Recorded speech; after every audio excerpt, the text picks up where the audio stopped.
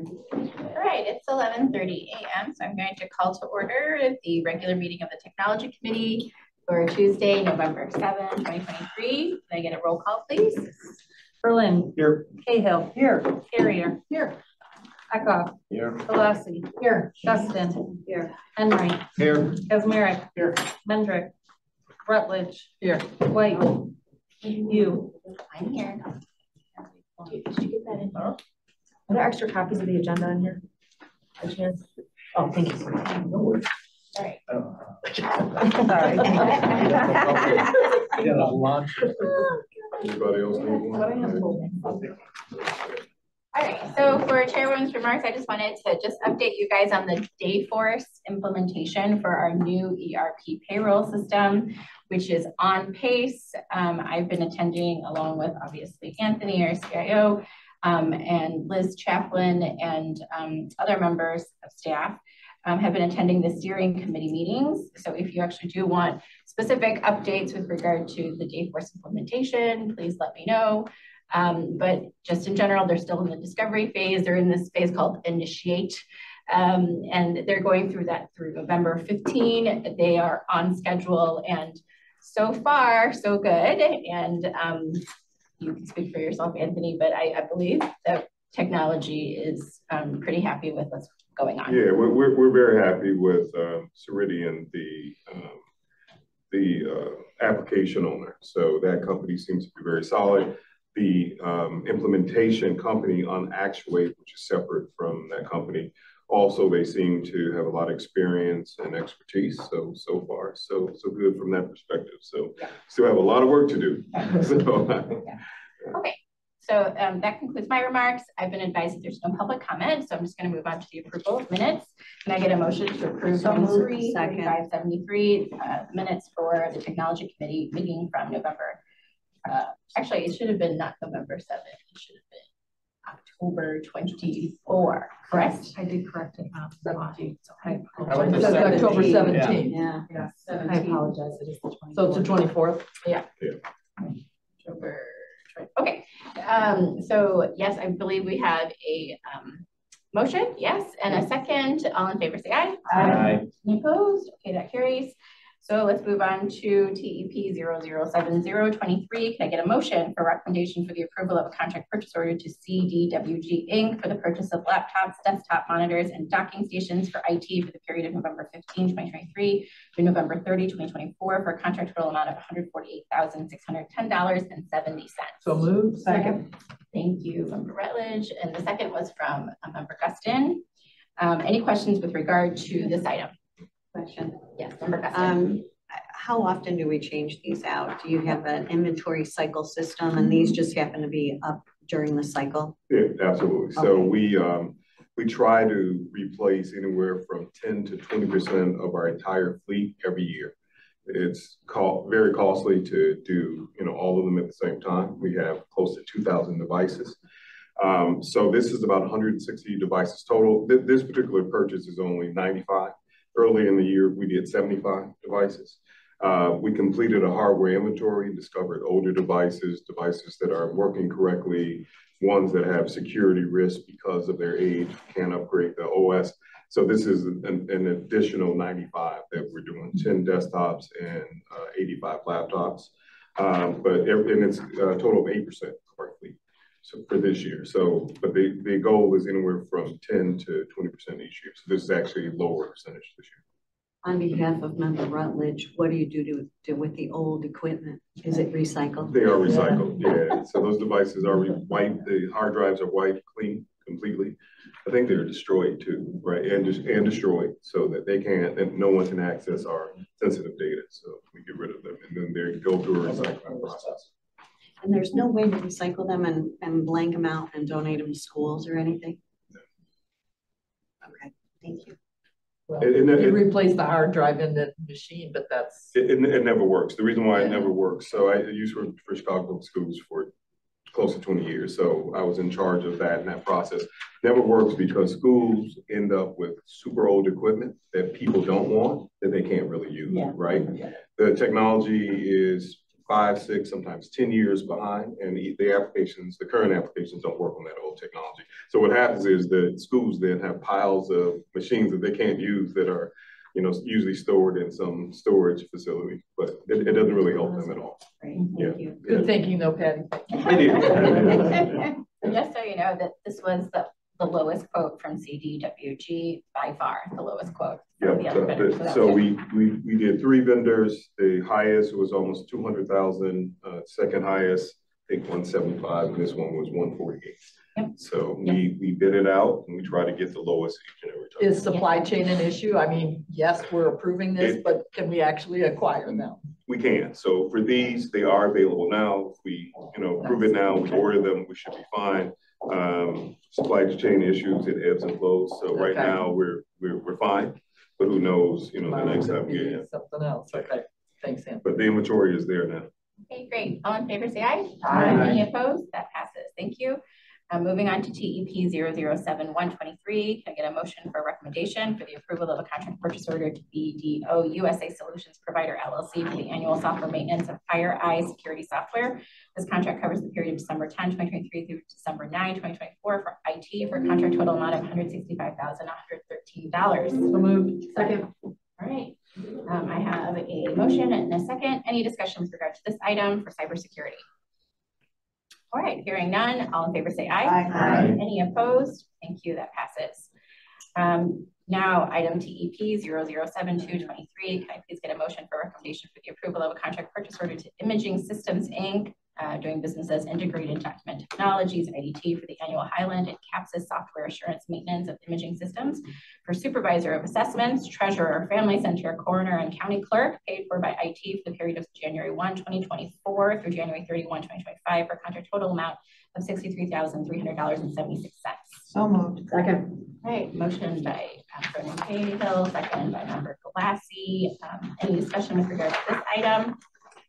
Great. Any all in favor say aye. Aye. Any opposed? Hearing none, that passes.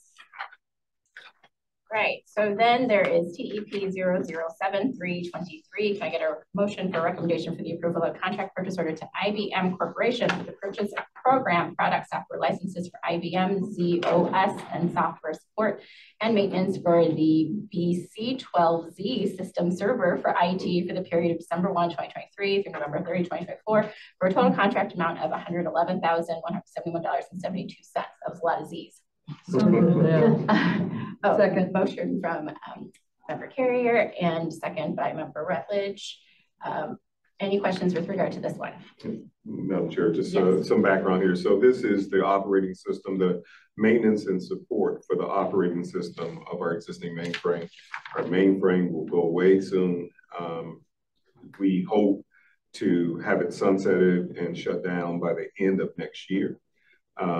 Worst case in 2025, the only thing that's holding that up are applications that are running on it that are owned by other agencies. So Sheriff's Office, the clerk of Circuit Court has applications, but we're working with them to move those applications off. Once that happens, this cost thing goes away. Thank you, Anthony. All in favor say aye. Aye. Any opposed? That passes. Thank you.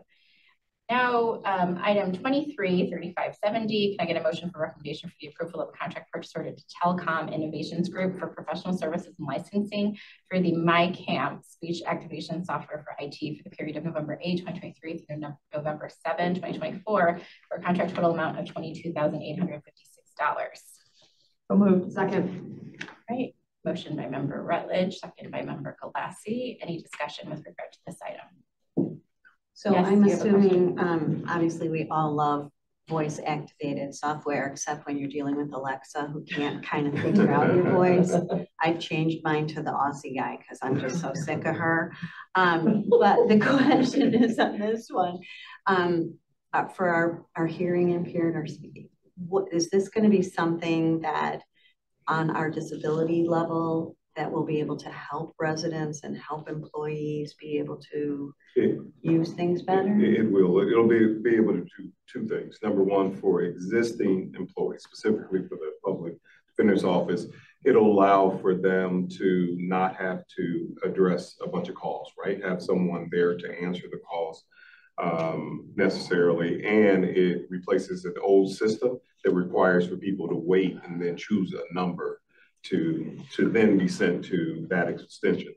For the users, it helps with them, for individuals who are disabled and they're not able to press, they can voice now the number of the option or the person's name, and then it automatically sends them to that extension. Perfect. So it definitely helps out in that particular sense. We have a increase in volume in a lot of these calls. It'll definitely help with them managing that volume, and people are calling to get to the extension much faster now instead of having to listen to the entire call. Thank you. Thank you. Thanks for that question with regard to equity. Any other questions or discussion? All in favor say aye. Aye. Any opposed? Thank you, that passes. And then item 233571, I get a motion for recommendation for the approval of a contract purchase order to Infor Inc. for year-end patch installation and application support for the human resources and payroll modules of the ERP system for the Human Resources Department for the period of December 1, 2023 through November 30, 2024 for a total contract amount of $24,120. So moved. Second. And thank you for the motion and the second. Any discussion? All right, all in favor say aye. Aye. Any opposed? Thank you. That passes. So we're going to move on to other action items on TER 004523. I'd like a motion on the adoption of the technology resources acceptable use policy. Second. Or I. Motion. Motion. Thank you. Okay, so we probably need to discuss this. Does anybody have any specific questions to start us off? So if you don't mind, let me give some background and then you may have some background. So technology acceptable use policies are used in all organizations. It's essentially a guideline to give all users a understanding of what they can do and what they can't do with the technology, how to use it and how not to use it, what's appropriate, what's inappropriate. The last time we introduced this was 11 years ago. So we have not updated it. And as you all know, technology has changed considerably in the past 11 years. So the team went through and made tons of natural updates. There are a couple specific things that I think you should be aware about that we updated. Number one, I think it's on page 12. There's additional security information in there about how to make sure that you stay secure. And then the other one, which I think is a big one, and we've done it, but I think when people hear it, sometimes they react to it. We are changing our policy in terms of how we handle, how we issue devices. So we're doing what's called one device, meaning that each individual gets one device. In the past, individuals would get sometimes multiple devices. They would get a desktop and they would get a laptop that they could take home, or desktop and a tablet. We don't think that's the best use of county dollars. We think it's more effective for us to purchase a laptop that's lightweight, that they can use in the office, and if they need to use it at home, they can take it home. So we're really pushing one device. We've actually done it quite a bit because of COVID. It allowed us to really accelerate that process. There's still a few exceptions out there, and we do make exceptions to that particular process when necessary. There are individuals for physical reasons, health reasons, they can't carry a device back and forth, we will allow an exception. But that's a big change for a lot of people, and we're really pushing that. It saves us quite a bit of money. Instead of buying two devices, buy one, right? Plus a docking station. Thank you, Chair. And actually, I was going to bring this up under old business, kind of a little bit going back to the purchase with CDWG. Do you tend to lean to the Apple side of things or the Microsoft side of things? And do most of our software packages support either platform? And because I've been dealing with that question for 30 some years, well, maybe not 20 years. It's always cheaper to buy Microsoft, but probably have to replace them a little more often. So how do you feel about that? Yeah, that's an excellent question. So we are primarily a Microsoft shop. Okay. Right. We have very few Apple devices because in most cases there are no need there's no need for it, right? So Apple devices are great for very specific uses and very specific uses only. So individuals who do CAD, right? They need CAD drawings and need a lot of space. It's good for them. People like Evan disappeared somewhere, but who does graphics, right? So if they need that. Yeah, you can still do that on Microsoft. But you can still do all of that on Microsoft. We prefer not to support Apple devices because then we have to have PC techs who are then trained specifically only for those Apple devices. Right now, our PC techs are fully trained on the Windows Microsoft environment. And then we have to create different rules because it's different software you have to have installed on it. It's just a different support model. For county government, it's really not needed. Okay, thanks. I've never asked that question before, and that was my wheelhouse. I would say I have to defer to the team. We probably very little Apple, right? Just iPads. Just iPads. Okay, which I turned in after a couple of months. I'm like, I don't know how to run this thing. So, thank you. So very little. We're Microsoft shop, and it's fraction of the price. Right. Exactly. So, maybe a third of the price or half. And I just want to say thank you again to IT staff because I took a look at the red line versions and there was a lot of additions, a lot of deletions. It's like a complete overhaul of it. So thank you. Any other questions with regard to, yes? I do have a question. How does this information get pushed out? Are we going to do another mandatory training thing? Or is it, does it also go to all new employees? I think it's important for as soon as they get here to, yeah, it's a good question. I know we posted on the website. So the HR department will send out a policy acknowledgement for all existing employees, and all new employees have to read them. It's part of the personnel policy manual. Okay. So all new employees have a link to that, and it's on our website, so anyone can see it. Okay. Any other questions? Yes. Okay, so I'm not at the table, but I'm a member. On that last point, that's a very important point, because what we see in the auditor's office pretty often is employees will say, I didn't know about that policy. So, and I'll just throw out a quote. The auditor in Will County, W. Blackburn, shared a very good quote, which is that culture eats policy for lunch. So that unless we have training to say it's in the policy manual, an employee says, well, I didn't know that. So I think the idea that there should be education on this with the changes, and this is only one example of where policy needs to be communicated better. So I don't want to get too deep in that other than take up my position that we do have to educate everybody, and repetition is key. To say we told you once 6 years ago and you didn't read the policy manual, that doesn't get us where we need to be, which is everybody follow the policy. That's just my comment on that. Thank you, Auditor. Yeah, it makes a lot of sense. So we can definitely work. Talk about it. And it's everybody. It's not just it's everybody. We love training. So you guys know me before. Okay. And maybe there should be some email that's sent out to let everybody know about this new adopted policy. Yeah, we can absolutely do that. So okay, great. Yes, Member Dustin. And I know in other places they actually do a person video, somebody who speaks to what the changes are, and then people open up the video and go, oh, okay, that's a change. And some people learn differently, right? Some people learn by reading, some people learn by vision. So maybe that you have some good looking person or not in your department. Anthony. And just become the new tutorial for for all these upgrades, policy changes. Duly noted. Yeah. Those videos actually do work, especially when they're in small bites. People tend to consume them faster and better when you do that. So I agree. Yeah, I think that we are, my office is considering an accounts payable video about accounts payable processes for exactly that same reason. Any other we can shoot it for you. Yeah. See, we have talent here. We talked about this before. I just haven't done that yet. So. All right, everyone. Any other discussion? I read through it. I think it's well written. Yes, I thought it was well written. Thank you. All right, all in favor say aye. Aye. Any opposed? And that passes too. Thank you very much. So moving on to old business. Anybody have old business? I just want to highlight something. So as you know, we've announced, the chair as well as myself, I communicated to you guys that we've won a few awards. One for web services, one is for the new website, one is for an application that web services built, and then 2 applications that our GIS team created. So just wanted to share the actual awards that came in. We just wanted to share them with you. They look very pretty. Any new business? All right, without objection, we're adjourned.